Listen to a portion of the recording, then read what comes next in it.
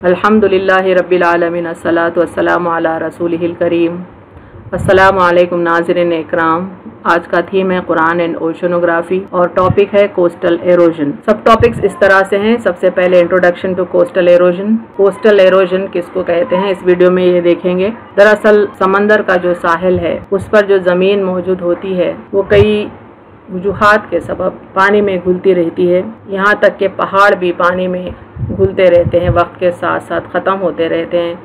ज़मीन का रकबा यानी एरिया भी घटता जाता है। इसको कहते हैं कोस्टल एरोजन। और देखेंगे कॉजेस ऑफ कोस्टल एरोजन यानी क्या वजूहात हैं जो कोस्टल एरोजन का सबब बनते हैं। आखिर में कुरान के व्यूज़ के साथ फाइनल वर्ड देखेंगे और अपनी बात का इख्तिताम करेंगे। बिस्मिल्लाहिर्रहमानिर्रहीम। अलिफ लाम मीम रा तिल्का आयातुल किताबि वल्लज़ी उन्ज़िला इलैका मिन रब्बिकल हक़्क़ु वलाकिन्न अक्सरन्नासि ला युमिनून। ये आयतें हैं एक बड़ी किताब यानी कुरान की, और जो कुछ आप पर यानी आप सल्लल्लाहु अलैहि वसल्लम पर आपके रब की तरफ से नाजिल किया जाता है बिल्कुल सच है, और लेकिन बहुत से आदमी ईमान नहीं लाते। यानी जिन आयतों को हम फोकस करने वाले हैं इस वीडियो में वो तमाम के तमाम अल्लाह का कलाम है, हक बात कहते हैं, और फिर भी ऐसे लोग हैं जो अल्लाह पर ईमान नहीं लाते। अब देखते हैं introduction to coastal halogen. Coastal halogen एक लॉस है, नुकसान है या डिस्प्लेसमेंट ऑफ लैंड है, यानी ज़मीन का नुकसान या ज़मीन का डिस्प्लेसमेंट, और the long term removal of sediment and rocks along the coastal line due to the action of waves, currents, tides, wind driven water, waterborne ice और अदर इम्पैक्ट ऑफ स्टॉर्म्स। यानी लॉन्ग टर्म में एक removal होता है ये पत्थरों का, यानी जो पहाड़ का हिस्सा है उन पत्थरों का रिमूवल, खास तौर पर साहिली इलाकों में समंदर के वेव्स के सबब या समंदरी तूफानों के सबब या शदीद हवाओं के सबब ये अक्कर होता है। कोस्टल एरोजन के कई वजूहात हैं जो हम देखेंगे इस वीडियो में। सबसे पहले हाइड्रोलिक एक्शन, फिर एट्रीशन, सॉल्यूशन, एब्रेशन, कोरोजन और अदर फोर्सेस।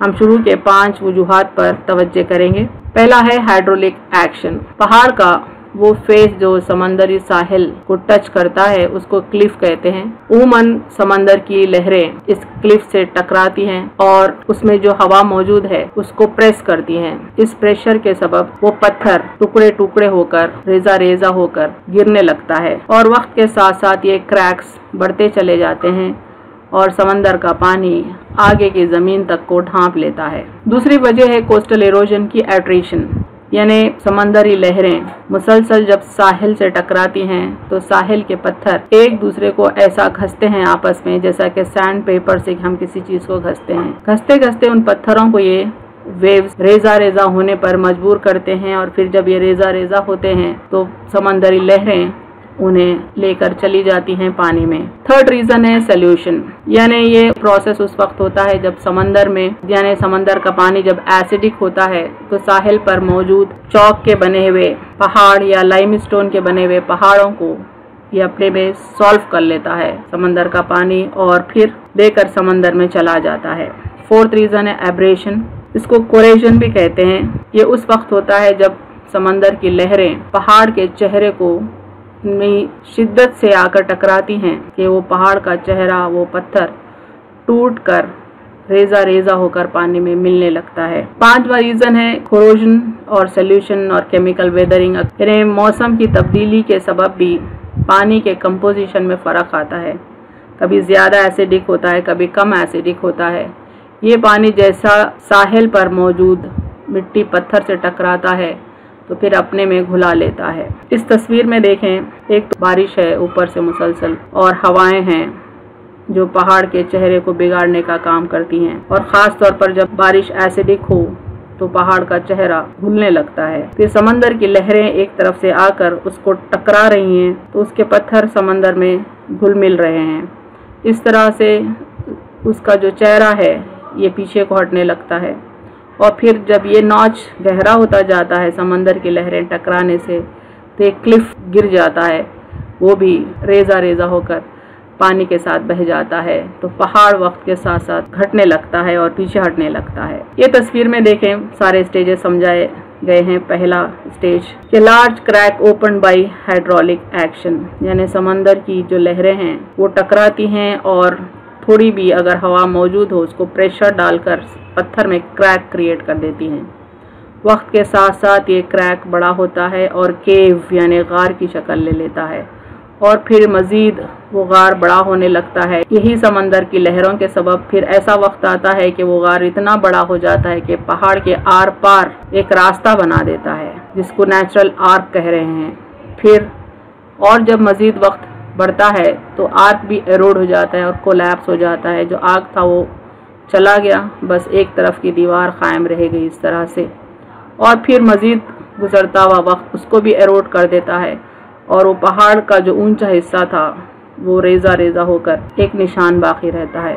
इस तरह से वक्त और गुजर जाए तो फिर ये भी गायब हो जाएगा। यहाँ पर बताया गया है कि 1-2 साल में कितना मौसमी एरोजन इफेक्ट कर रहा है साहिल को, और अगर इस तरह से 100 साल का हम डिस्क्रिप्शन देखें तो काफ़ी एरोजन हो जाता है।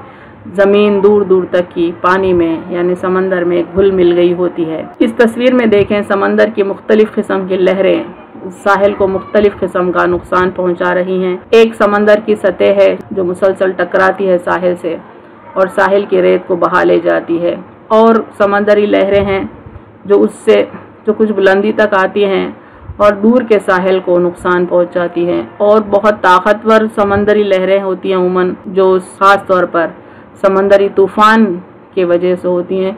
वो तो बेइंतहा नुकसान और दूर तक का नुकसान की वजह बन जाती हैं, यहाँ तक कि झाड़ों को तक वो तोड़कर अपने में बहा ले जाती हैं। यहाँ देखें इस वीडियो क्लिप में एक मजबूत पहाड़ को किस तरह से समंदर की लहरें खोखला कर गईं और एक आग बना दी पहाड़ में। इस साहिली इलाके को देखें कि वक्त के साथ साथ किस तरह से मिट्टी पानी में घुल मिल रही है और साहिली एरिया, कोस्टल एरिया घटता जा रहा है। यहाँ पर ये बताया गया है कि किस तरह से समंदर की लहरें बार बार साहिल से टकराती हैं और रेत को अपने साथ लेकर जाती हैं। यहाँ देखें कोस्टल एरोजन की तबाहकारियाँ कि किस तरह से समंदर साहिल को तोड़ दिया है और मिट्टी बहा ले गया है। यहाँ भी देखें, यहाँ तो बताया जा रहा है कि पत्थर तक पानी के बहाव से टूट गए हैं। नीचे की 2 तस्वीरों में देखें कि समंदर से कितनी दूर ये मार्कर है, लेकिन वक्त के साथ साथ समंदर वो मार्कर के बहुत ही करीब आ गया है। इन तस्वीर में देखें, खास तौर पर ऊपर की तस्वीर देखें, समंदर जो है इस बस्ती से काफ़ी दूर है और इस बस्ती में एक 2 मंजिला मकान है। लेकिन वक्त